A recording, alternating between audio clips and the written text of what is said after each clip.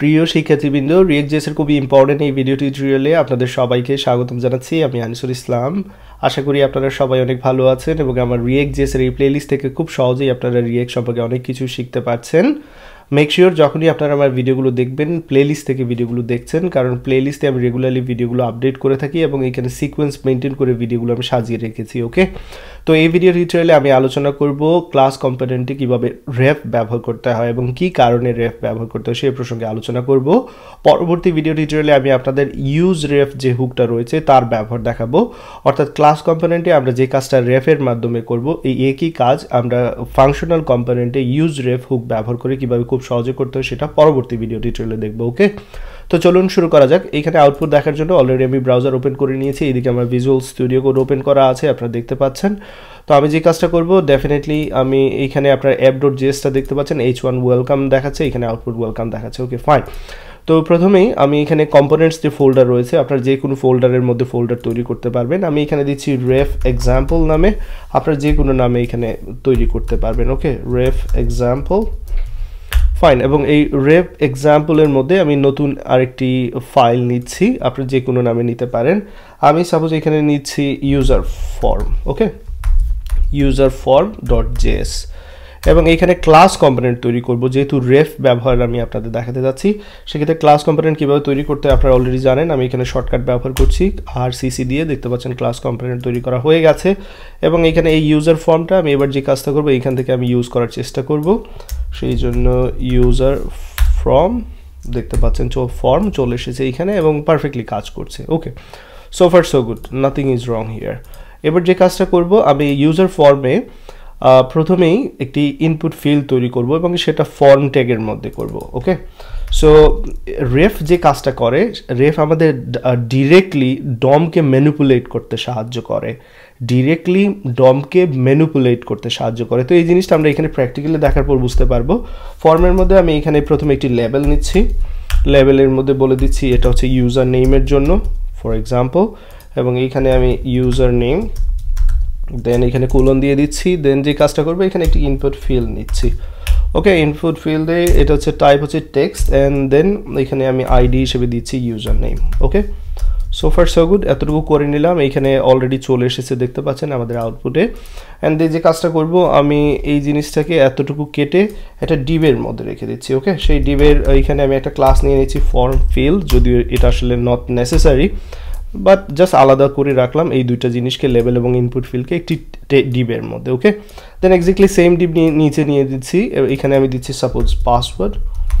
Okay, and then যে কাজটা করছি, এইখানেও আমি চেঞ্জ করে দিচ্ছি লেভেলের জন্য পাসওয়ার্ড এবং টাইপ হিসেবে দিচ্ছি এবার পাসওয়ার্ড।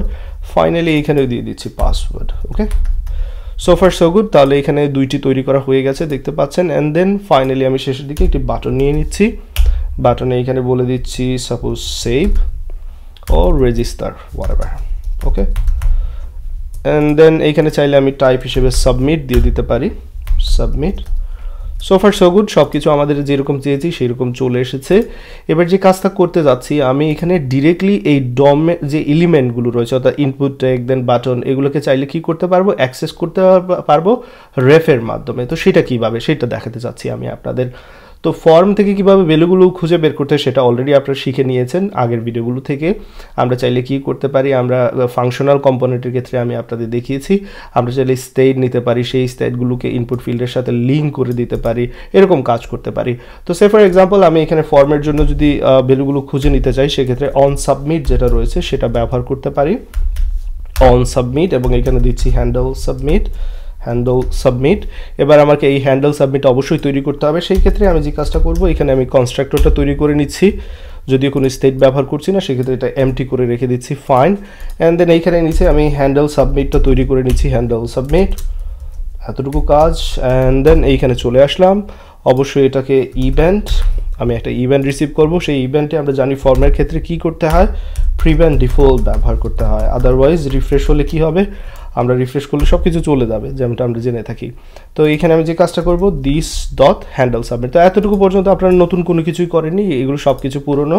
এখানে চাইলে আমি কনসোল লগে দেখিয়ে দিতে পারি যে এটা কাজ করছে কিনা, সাবমিটেড, ওকে, সেভ করে নিলাম। এবার চলুন আমরা যখন এখানে রেজিস্টারে ক্লিক করব তখন এখানে সাবমিটেড দেখাবে। তো এতটুকু কাজ অনেকবার করেছেন, অবশ্যই এখানে না বোঝার কোনো কথা নয়। এবার মেইন উদ্দেশ্য হচ্ছে যে আমরা বলেছিলাম রেফ কিভাবে ব্যবহার করতে এবং সেটা ব্যবহারের উদ্দেশ্য কি। রেফের সাহায্যে আমরা ডিরেক্টলি এই যে ডম এলিমেন্ট যেটা এখানে ইনপুট ফিল্ড রয়েছে তাদের ভ্যালুগুলো খুঁজে বের করতে পারি, তাদেরকে আমি অ্যাক্সেস করে হয়তো বা কোনো একটা স্টাইল সেট করতে পারি। তো সেই কাজগুলো কীভাবে করতে সেটা দেখাচ্ছি। তো রেফ কিভাবে তৈরি করতে হয় এবং রেফ কিভাবে ব্যবহার করতে হয়, দুইটা বিষয় এখানে ইম্পর্টেন্ট বিষয় চলে আসছে।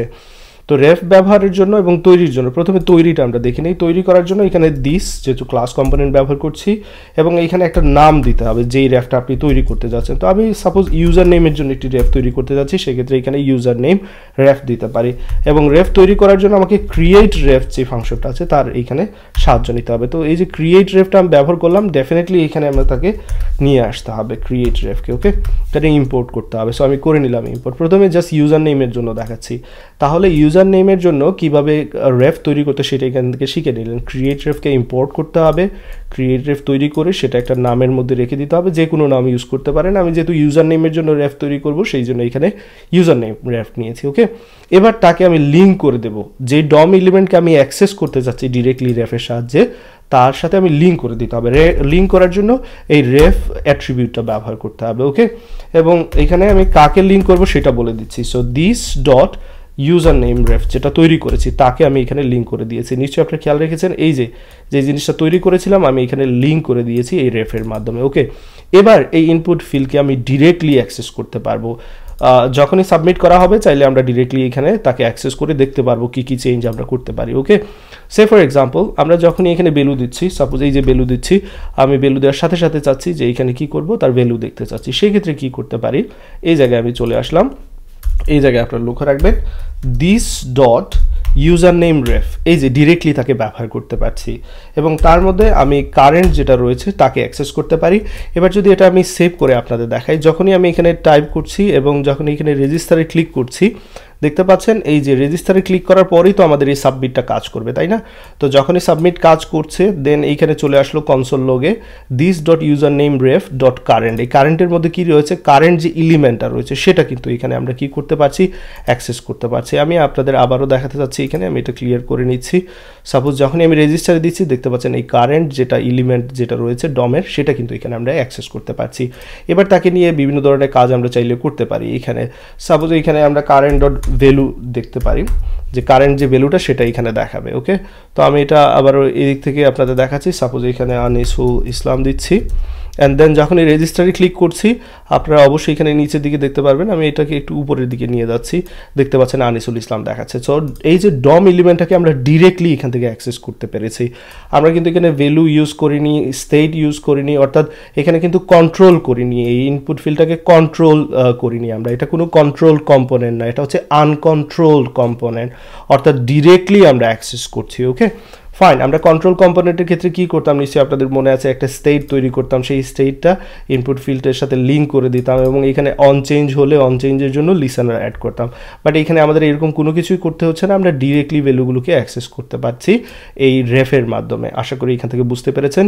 তো যেহেতু আমরা অ্যাক্সেস করতে পারছি এখানে ডেফিনেটলি আরও অনেক কিছুই করতে পারবো। আমরা চাইলে this dot user name ref dot current, দরজা কোনো একটা স্টাইল দিতে যাচ্ছি সেক্ষেত্রে স্টাইল ইউজ করতে পারি। স্টাইল ডট ব্যাকগ্রাউন্ড কালার এখানে আমি ইউজ করতে যাচ্ছি, যখন সাবমিট করা হয়ে যাবে তখন এটার ব্যাকগ্রাউন্ড কালার চেঞ্জ করতে যাচ্ছি। সে for example so background colour এখানে আমি দিয়ে দিচ্ছি গ্রিন, দ্যাটস ইট। তো এখানে আবারও সেভ করে নিলাম, চলুন আবার চেক করে নিই এটা কাজ করছে কিনা। আমি এখানে চাইলে কোনো ভ্যালু দিতে পারি, রেজিস্টারে ক্লিক করলাম, আনিসুল ইসলাম দেখাচ্ছে, বাট এখানে আসলে ব্যাকগ্রাউন্ড কালার চেঞ্জ হয়নি মনে হচ্ছে। বাট যখনই আমি এখানে টাইপ করা শুরু করেছি দেখতে পাচ্ছেন এখানে ব্যাকগ্রাউন্ড কালার কিন্তু চেঞ্জ করা হয়ে গেছে।